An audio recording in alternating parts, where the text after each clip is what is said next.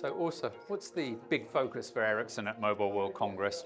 It's all about showing real case examples of how enterprises are using the latest when it comes to AI-powered applications, automations, VR and AR to enhance their business, drive innovation, drive increased collaborations. So you will see a lot of exciting demos, but you'll see a lot of our partnerships that without those, we wouldn't be able to move what's possible into reality. So it's all about the ecosystem.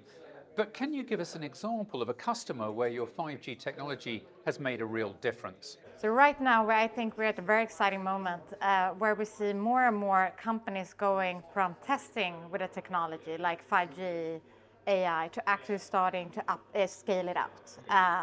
At MWC this year, we're going to show our partnership with JLR, Jaguar Land Rover, and how they actually applying 5G to enable the scaling of machine learning AI applications, but frankly also machine collaboration, getting the real-time data insights at the time when it matters, at the shop floor, in their day-to-day manufacturing of cars. And that is not only about 5G, right? 5G is just the connectivity foundation that enables their transformation. But we have partners such as Zebra, we have the Social system.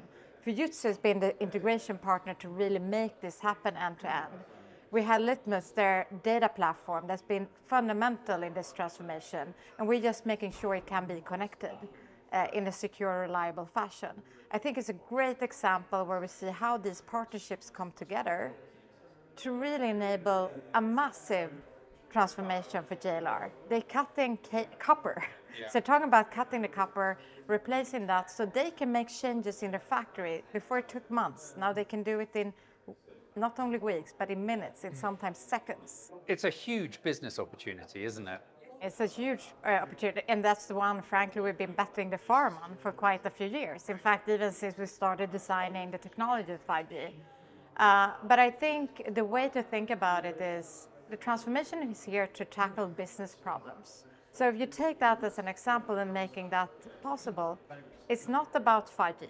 It's about what you can solve, what problems you can solve with better intelligence, real-time, automation, where it's adding value. And that's, I think, the cusp of development that we now start to see. We still have most of the companies are on the starting part of this journey. They're not through it yet. But we start to see example over example where companies making progress and actually start to get to that maturity level where they can reap those benefits. But do you think people have grasped just how big this business transformation is going to be?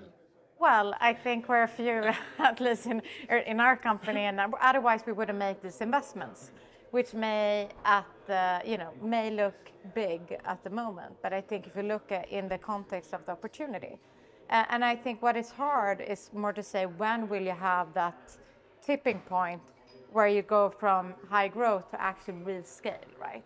And I think to your point, the exciting thing, we still have that ahead of us. And I'm convinced that will happen because of all the examples we start to see now from the playground to real scale in an operational setting. And to your point, we still have the big, exciting opportunity of scaling it from operations to across scale in a company, to cross scales in an industry, across nations.